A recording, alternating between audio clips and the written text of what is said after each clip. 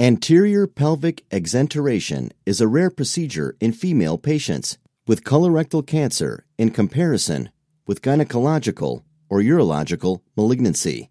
We herein describe our experience with laparoscopic anterior pelvic exenteration for sigmoid colon cancer in a 57-year-old woman. Colonoscopy showed a circumferential tumor of the sigmoid colon, the endoscope being unable to pass through the constriction. Magnetic resonance imaging showed the tumor massively invading the trigone of bladder and uterus. There were no distant metastases on computed tomography. Because the inferior margin of the tumor was very close to the neck of the bladder, the function of the neobladder was considered to be poor.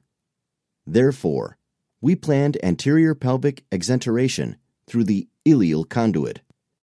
5 ports were placed with a 12mm camera port at the umbilicus.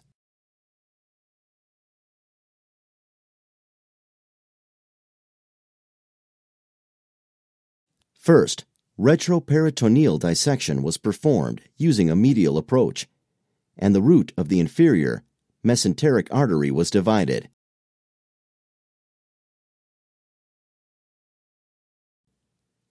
Next, lateral dissection was performed, and the sigmoid colon was divided using a linear stapler, leaving a sufficient proximal margin.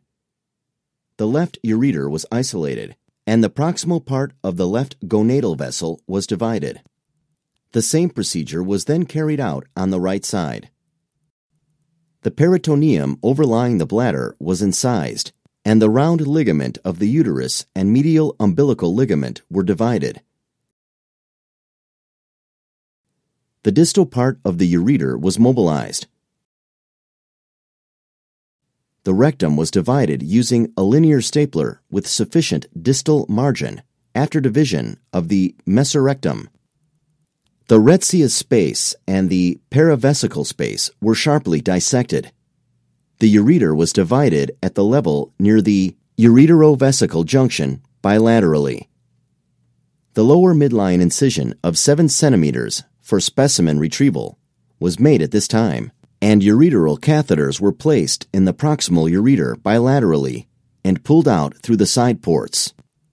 Pneumoperitoneum was maintained using a wound protector and a surgical glove.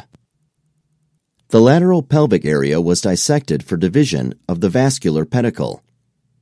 The root of the left umbilical artery was isolated and divided.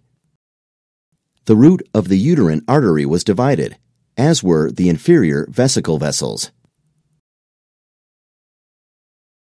The dissection was carried out to the level of the levator ani muscle. The retzius space was dissected and the urethra was exposed. The urethra was isolated from the vagina and sutured proximally and distally. After suturing, the urethra was incised. The anterior wall of the vagina was incised and opened just dorsal to the urethra.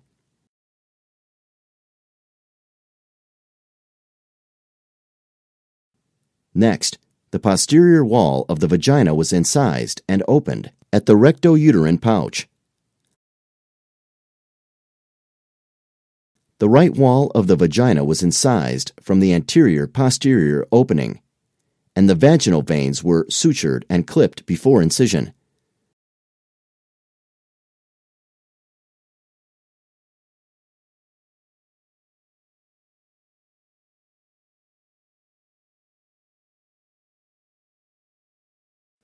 The left side of the vagina was incised in a similar fashion.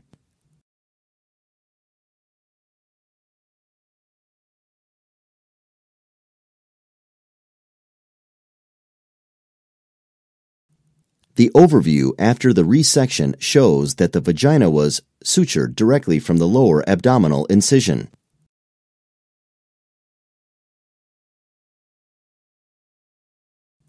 A colorectal anastomosis was intracorporeally performed using the double stapling technique after splenic flexure mobilization. An ileal conduit was constructed extracorporeally through the lower abdominal incision. The total operative time was 12 hours 20 minutes, with an estimated blood loss of 540 milliliters. There were no intraoperative complications. Post-operative paralytic ileus developed, but resolved with conservative therapy. Microscopically, the tumor was moderately differentiated adenocarcinoma invading the uterus and bladder, but the resection margin was negative. Of 17 resected lymph nodes, there were no lymph node metastases.